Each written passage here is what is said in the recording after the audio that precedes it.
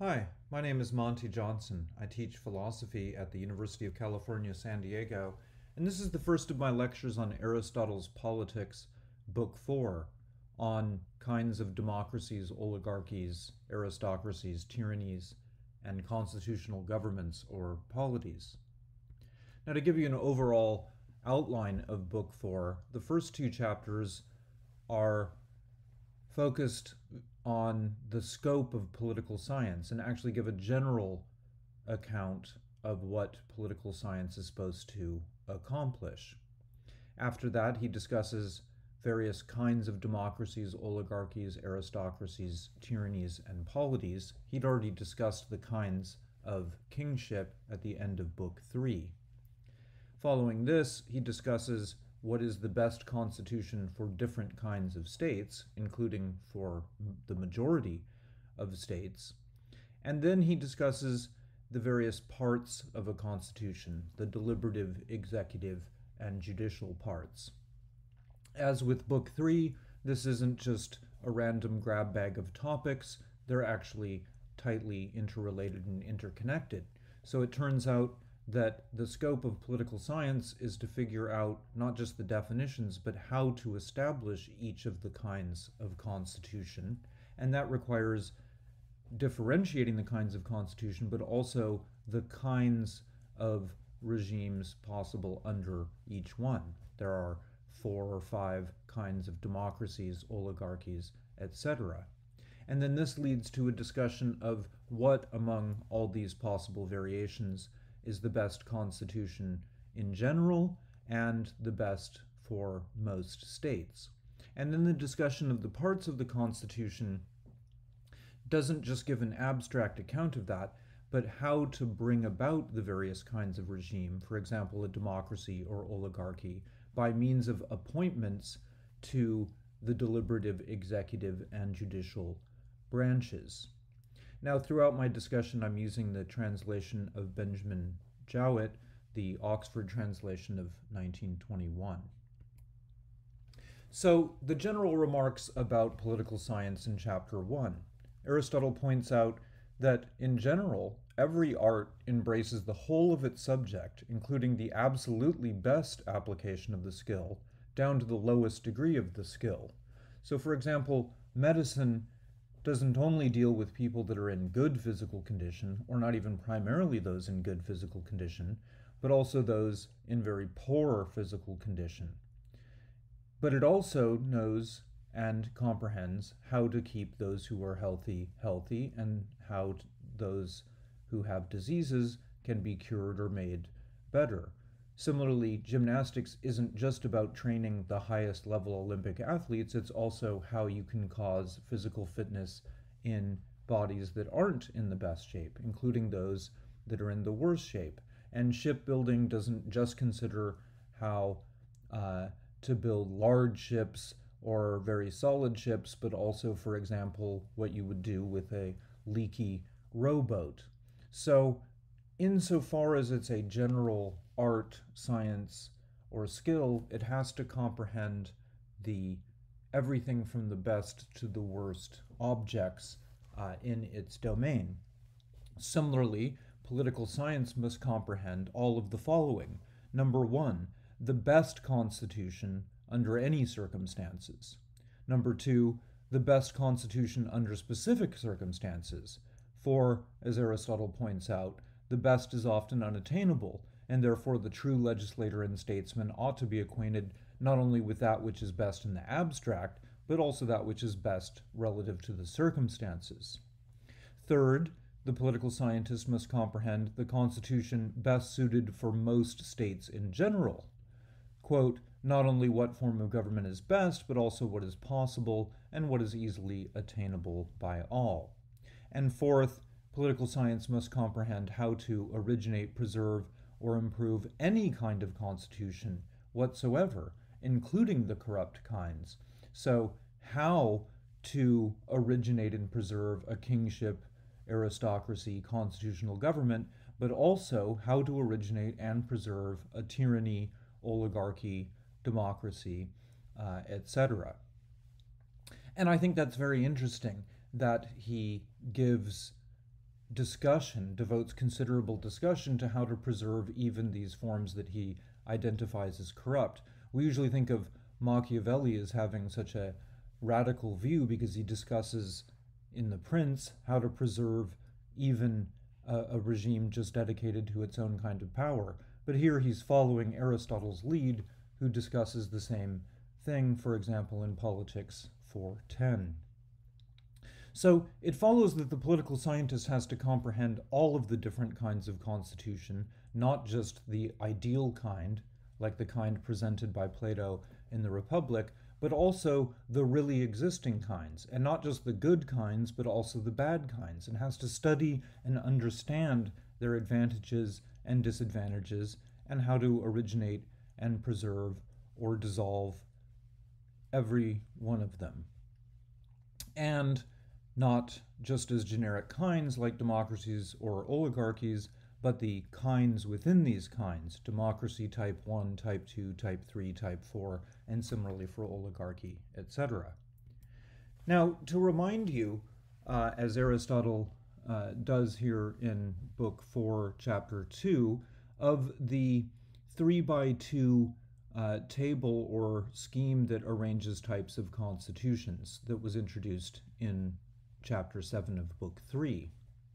Again, we distinguish correct and corrupt constitutions on the basis of whether the rule exists for the sake of both the ruler and the ruled, as in correct regimes, or, as in corrupt regimes, just for the sake of the ruler. So that's what distinguishes these two kinds, and then they can be further distinguished quantitatively.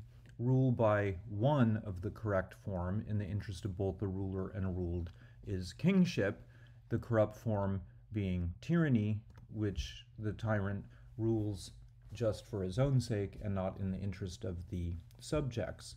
Rule by a few, the correct form is aristocracy, power of the good people, as opposed to oligarchy, rule of the few, rich people in their own interests. Apparently, aristocrats are thought to rule both in their own interest and in the interest of those they rule over, whereas oligarchs focus only on themselves. Finally, rule by many, the legitimate form of it, Aristotle calls constitutional government, and in Greek politeia, here using the general term constitution for this specific species of constitution.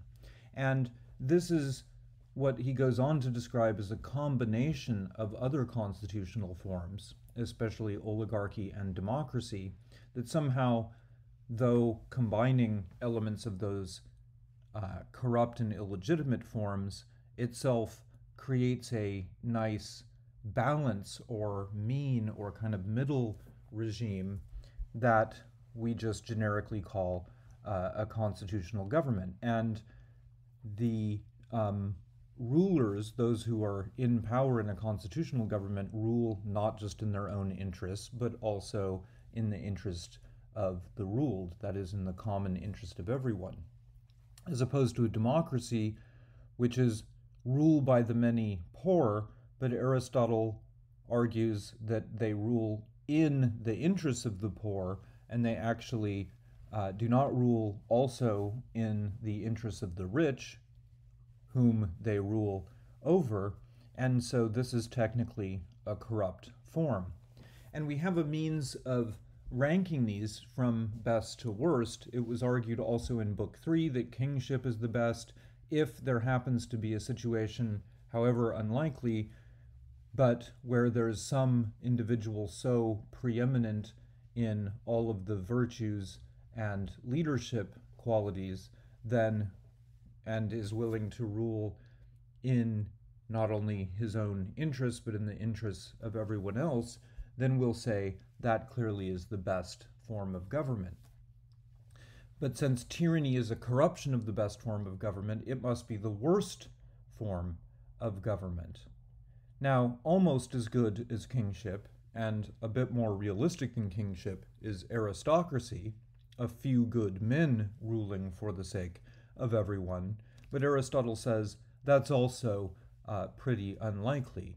And generally what it is a name given to what is in fact an oligarchy ruled by the few rich people in their own interest, like to call themselves an aristocracy, but it's actually a corrupt form of government since they oppress the poor.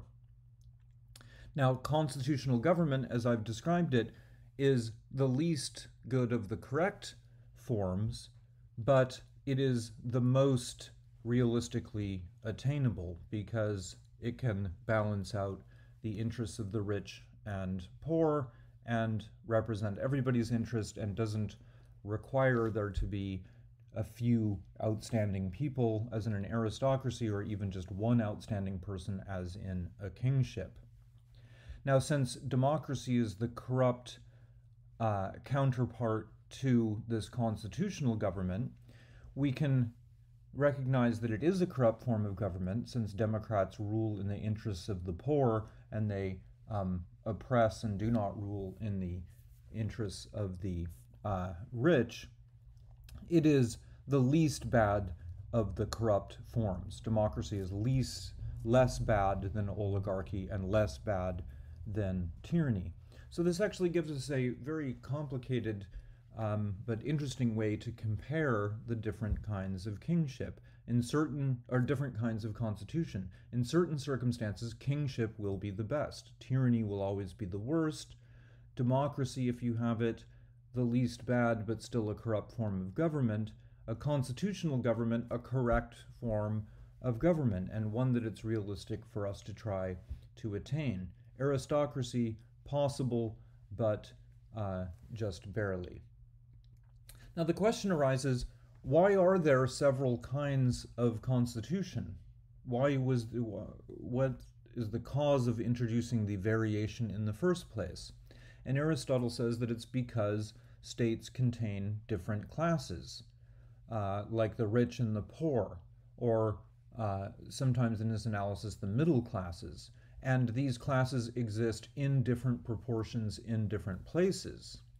And each of these classes may participate differentially in each of the offices of the state. So they may participate fully in them, partly in them, or not in all of each of the offices of the state. A constitution just is an organization of offices which all the citizens distribute among themselves according to the power which different classes possess. For example, the rich or the poor, or according to some principle of equality which includes both. So if you think of three parts of the Constitution, judicial, deliberative, and executive or official, and you think that rich, poor, and middle class may participate fully, partly, or not in all in each of those, and since each of those divides into many individual offices, there are lots of variations and combinatorial possibilities here, then we really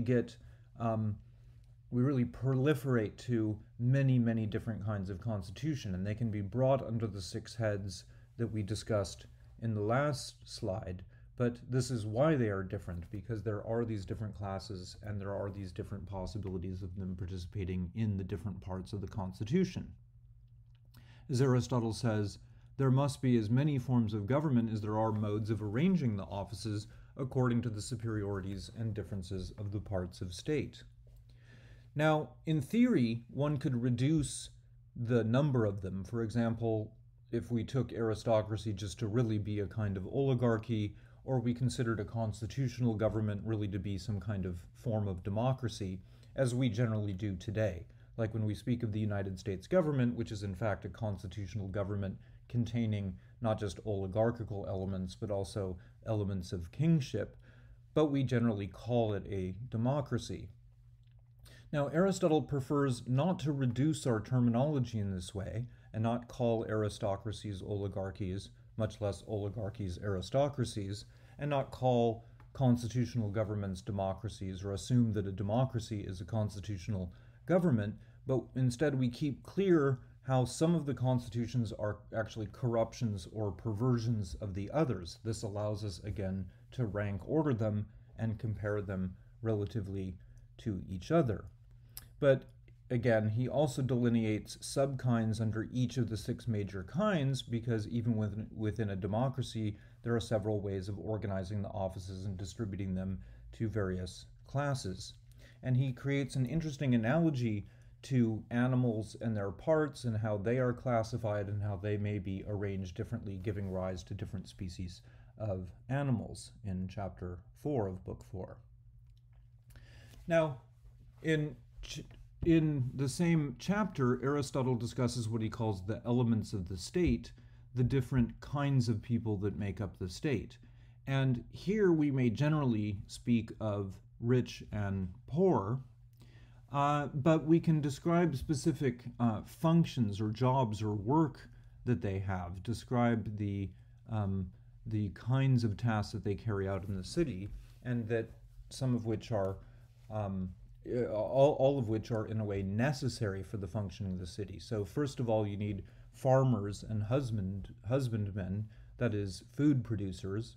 Second, you need what Aristotle generally considers a working class, that is, craftsmen or mechanics that have the various arts that produce the tools and the other things needed by the farmers and builders and so on. Third, traders, whether commercial or retail. Fourth, hired men or day laborers. And then fifth, generally you need defenders, that is, soldiers, people in the military. And all of those kinds of people will basically be poor in most states, but each of them makes up a different element of the state and performs a different function within it. Now, classes of the rich, Aristotle mentions just prosperous or propertied people who are necessary for the state and contribute to the state with their property and wealth, and also public servants, that is, office holders, those who carry out the day-to-day business of the government. Finally, you need judges, and here he may be including also assembly members, if those are supposed to be different than the executive office holders. Judges to judge the merits of various cases are necessary to the functioning of the state, generally carried out by the rich. So he differentiates these 8 different elements of the state that are necessary, classifies them as rich and poor. Now, he actually numbers 9 different distinctions, but the 6th one, it's not clear what he means to mention, and something may be wrong with the text. It seems that here we're meant to supply priests who are a necessary element of the state. They carry out all of its religious functions. And in Politics 7, chapter 8, he seems, when he gives a very similar list, to mention priests in that place. Now, in most states, there are essentially 2 major classes.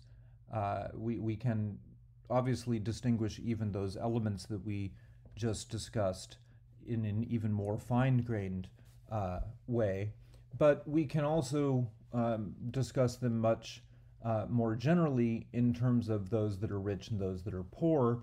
And in most, if not every state, the rich are few and the poor are many. Aristotle says different functions appear to be combined in the same individual. For example, the warrior may also be a husbandman or an artisan, or again a counselor or a judge. A counselor may be a judge. And all claim to possess political ability and think that they're quite competent to fill most offices, but the same persons cannot be rich and poor at the same time. For this reason, the rich and the poor are regarded in a special sense as parts of the state. Again, because the rich are generally few in number, while the poor are many, they appear to be antagonistic, and as the one or the other prevails, they form the government. Hence arises the common opinion that there are 2 kinds of government, democracy and oligarchy. And again, there's a tendency to reduce the various constitutional types that Aristotle's distinguished into essentially two, democracies and oligarchies, and that's because modern states tend to be dominated by the class conflict just between these two classes, the rich and the poor. But democracy and oligarchy are not simply a matter of just the many or the few governing. Freedom and wealth are the basis of the claims to rule, freedom on the part of the democrats, wealth on the part of the oligarchs. But democracy and oligarchy are defined as rule by many or few, not merely in respect to their claims to rule. Quote, but the form of government is a democracy when the free, who are also poor, and the majority govern, and an oligarchy when the rich and the noble govern, they being at the same time few in number. So it's not merely about the number as the diagram might suggest, oligarchy rule by few, democracy rule by many. This class analysis of it being rule by the few rich or rule by the many poor is essential to what those kinds of constitution are. Now, within democracy, we can distinguish several kinds, and in Politics 4.4, Aristotle discusses 5 kinds, beginning with a kind that he describes as embracing a kind of strict equality. Quote, of forms of democracy, first comes that which is said to be based strictly on equality. In such a democracy, the law says that it is just for the poor to have no more advantage than the rich, and that neither should be masters, but both equal. For if liberty and equality, as is thought by some, are chiefly to be found in democracy, they will be best attained when all persons alike share in the government to the utmost. And since the people are the majority, and the opinion of the majority is decisive, such a government must necessarily be a democracy. Here then is one kind of democracy. And it's a strange kind, and he doesn't say anything more about it. In the ensuing discussion, he only discusses the following 4 kinds that he distinguishes. The second kind being a government in which you have low property qualifications, apparently still according to the rule of law, but we just say that, for example, all those that can afford light arms, or even those who are rowers in the military, can be citizens and can participate politically. A third kind where everyone is considered a citizen who is not challenged. All citizens who are not challenged and there isn't some disqualification are allowed to participate. And again, this according to rule of law. A fourth kind where everyone who is a citizen participates in the state fully, and again according to the rule of law. Or a fifth kind in which everyone who is a citizen participates, but it's not according to rules of law, but rather whatever the majority decides is sovereign. And Aristotle describes this as a situation where a government is dominated by demagoguery and is led to even violate its own rules and principles by swaying the masses through propaganda and speech. So those last 4 kinds are the ones he goes on to subsequently discuss, and he abandons this perhaps utopian idea of a democracy based on strict equality. And the way he describes it as existing in the interests of basically the rich and the poor makes it sound more like what he calls the constitutional government, or the polity, and says is the best kind of government for most states. So it may be that he goes on to discuss that kind of democracy under the aegis of constitutional government or polity. Now we can also distinguish several kinds of oligarchy, and Aristotle does in chapter 5. First, one where the property qualification for office is such that the poor, although they form the majority, have no share in the government, yet he who acquires a qualification may obtain a share. A second kind, where there's a qualification for office, but it's a high one, and the vacancies in the governed body are filled by co-optation. Now, you could make the election out of all the qualified persons, and that would be more like an aristocracy, but if it's made only out of a privileged class, like people that have a certain amount of property or can outfit a certain kind of military unit, then that's an oligarchy.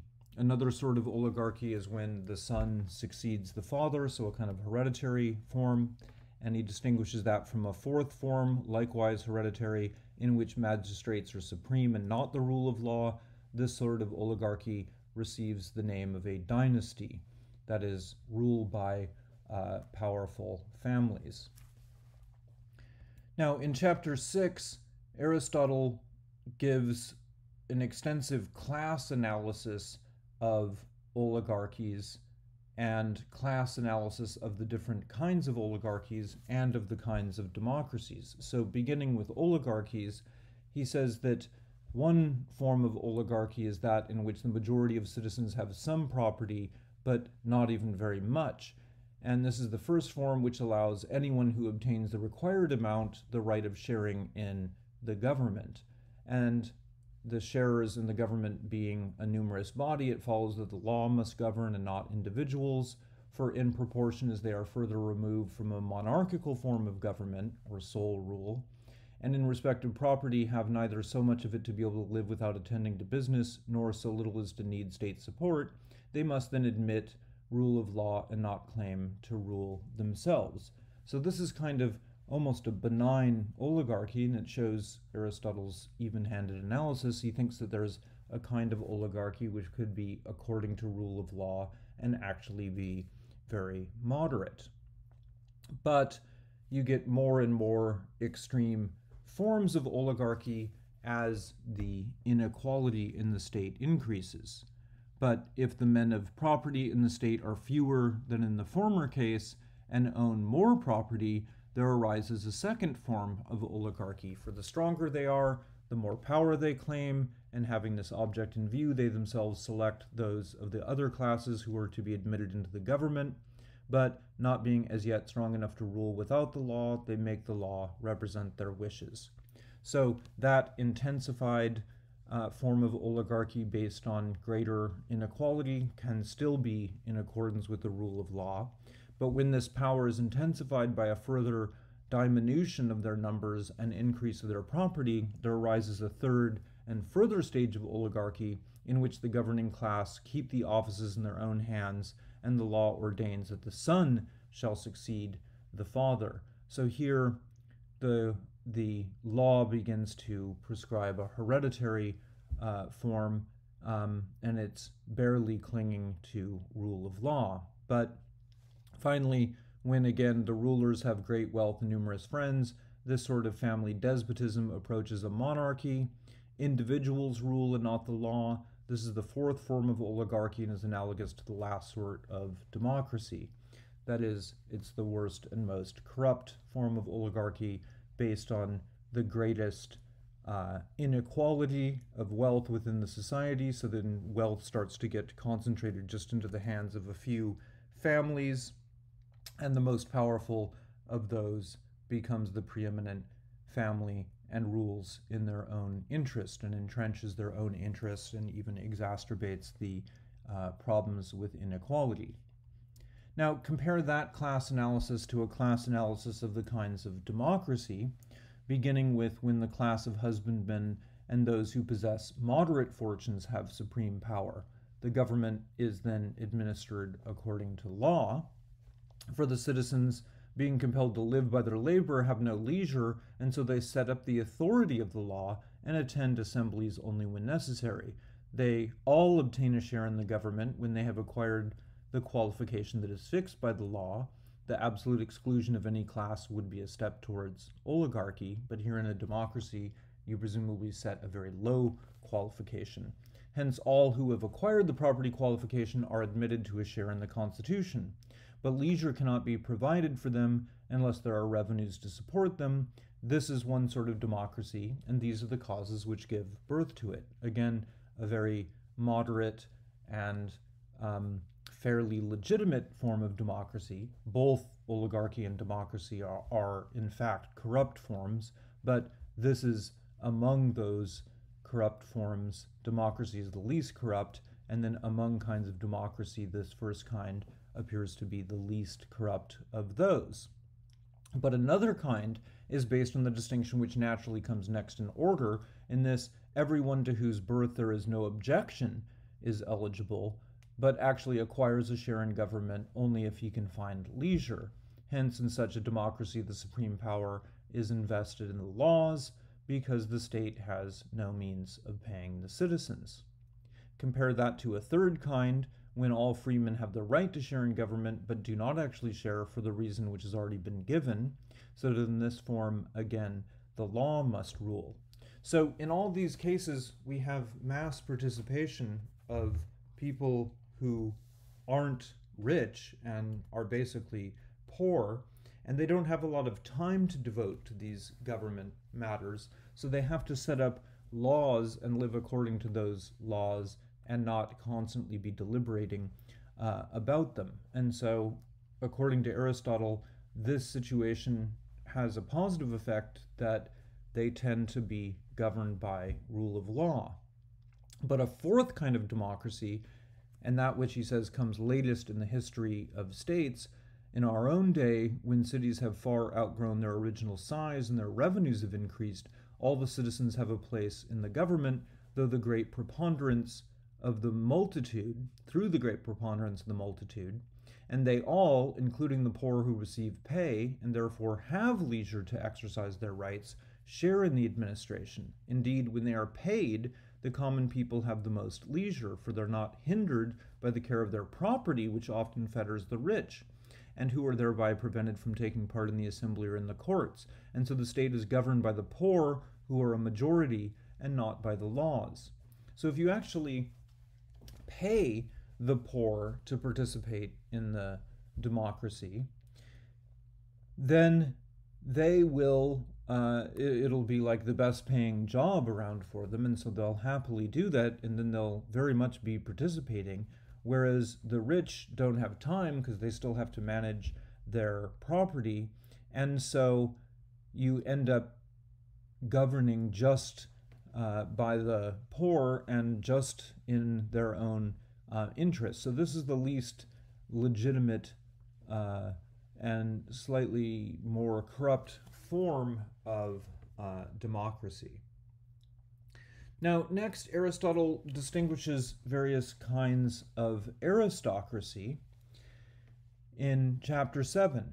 He says, that only can be rightly called aristocracy, which is a government formed of the best men absolutely. That's literally what the term aristocracy means, the power of the best.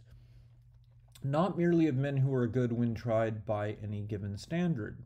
In the perfect state, the good man is absolutely the same as the good citizen, whereas in other states, the good citizen is only good relatively to his own form of government. Like we say in a democracy, you have a different standard of who's a good person than you do in an oligarchy, but it's only in an aristocracy where the good man and the good citizen are identical to each other. That was an issue discussed at length in Book 3. Here, he's making the point simply that an aristocracy requires government of the best men, that is, the men that have virtue. But there are some states differing from oligarchies and also differing from polities or constitutional governments called aristocracies.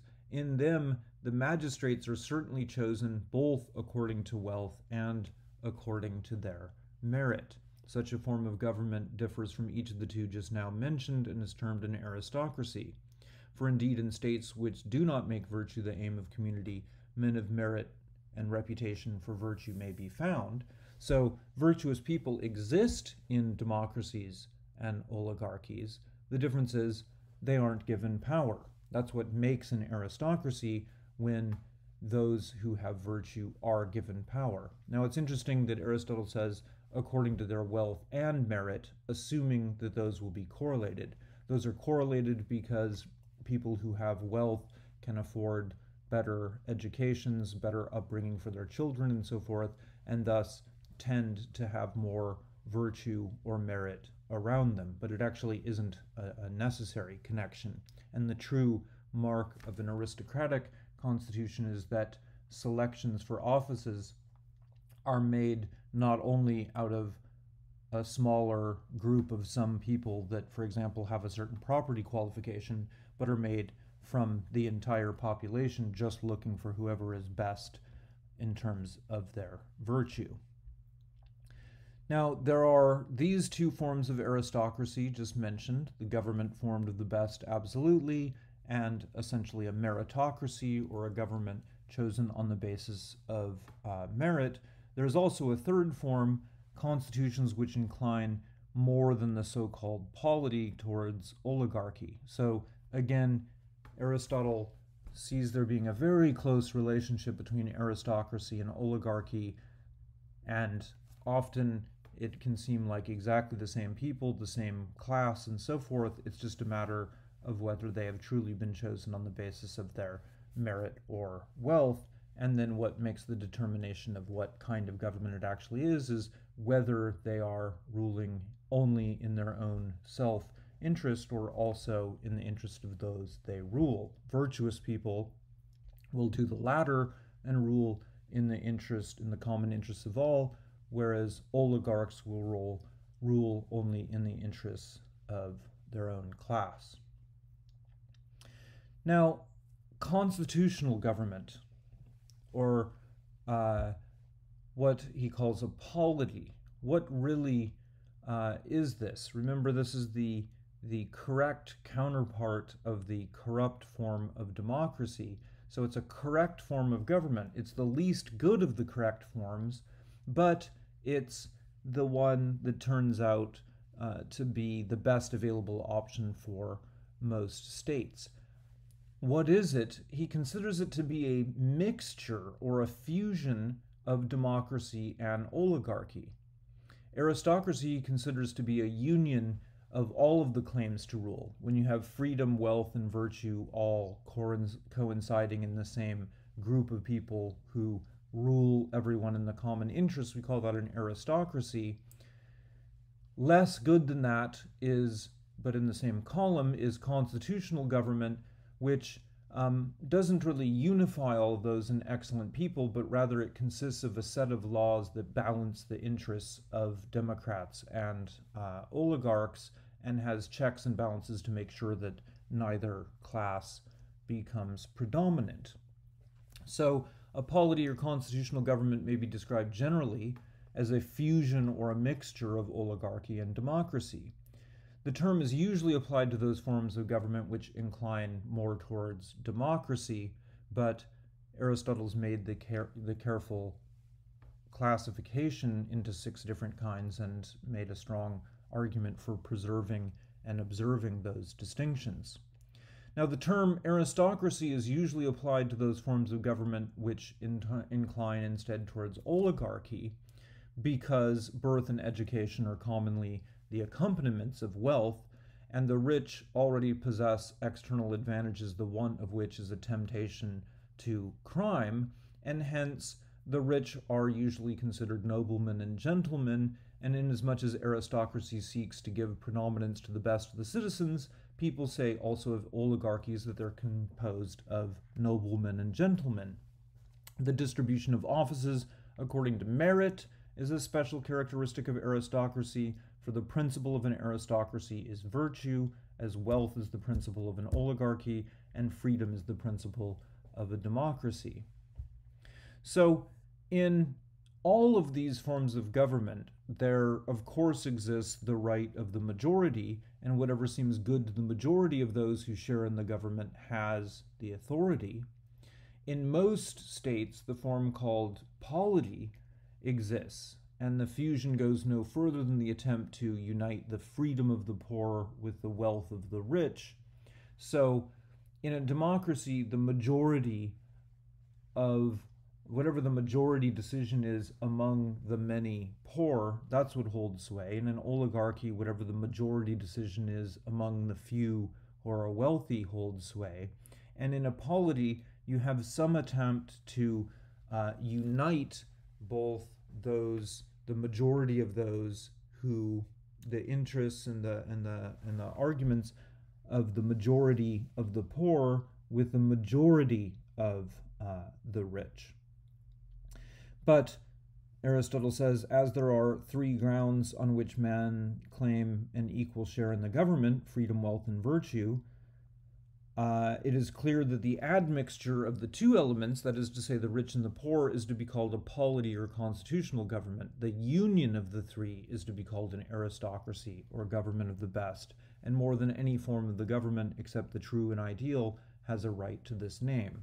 So we see why aristocracy is both above constitutional government, that is, it's better than it, it's a more perfect union of these different features, but why constitutional government is still a correct form. It doesn't rule just in the interests of the rich or the poor, but it rules in the interests of the majority of the rich and the majority of the poor.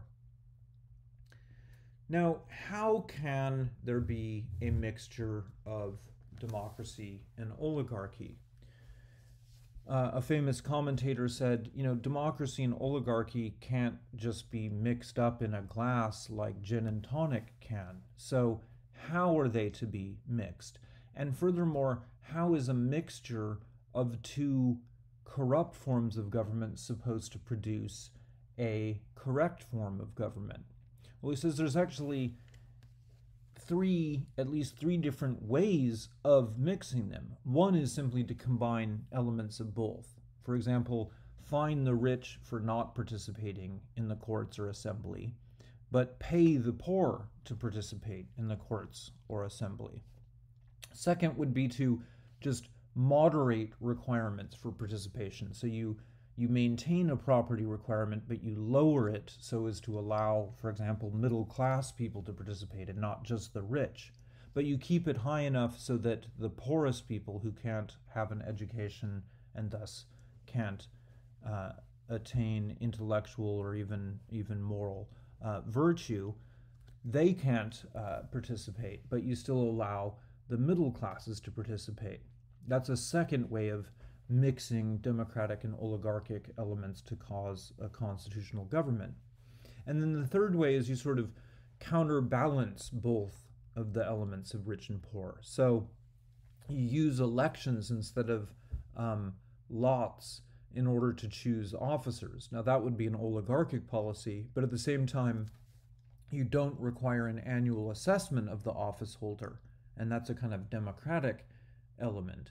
So you may have an oligarchic element of law in the Constitution, but you counterbalance it with some democratic element.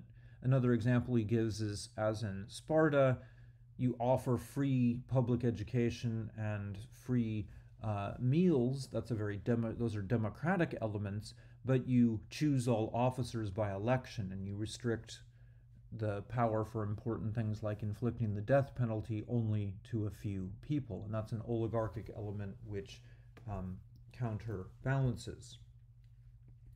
Now, to finally round out the discussion of the various kinds of constitution, Aristotle in the 10th chapter discusses the kinds of tyranny.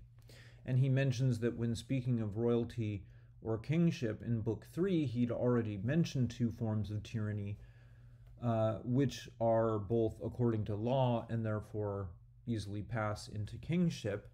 Those two kinds were, first, a kind that was said to exist among barbarians, where there's elected monarchs who exercise despotic power, and second, despotic rulers who were also elected in ancient Greece, called asemnites or dictators.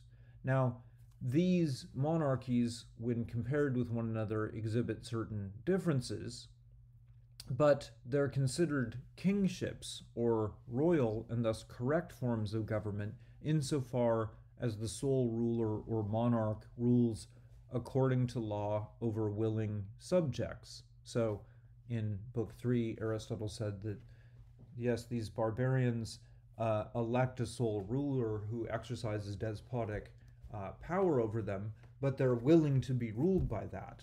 It's a racial characteristic of them that they're willing to be ruled like that, and so these monarchs rule in their interest and with their consent, and therefore that's a correct form of government. Similarly, with the despotic rulers who were elected in ancient Greece, called dictators. But these very forms can be tyrannical and can be considered tyrannies insofar as the ruler is despotic and rules according to his own fancy and in his own interest and not in the common interest, which is perhaps always how it is, and perhaps it was always an idealization to think that there really are kinds of correct kingship here and not just forms of tyranny. But the essence of tyranny is to be the counterpart of the perfect monarchy.